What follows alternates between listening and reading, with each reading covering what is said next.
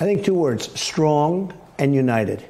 We need stronger people. We need, we have such power, and they don't use it, but the Democrats use their power, and they use it very horribly, into like the weaponization and things that nobody's ever seen outside of a banana republic. But we need power, we need strength, and we also have to have more unity. The one thing you see with them is they voted to impeach me with a unanimous vote, and half of them said this is ridiculous on a phone call that turned out to be perfect, by the way.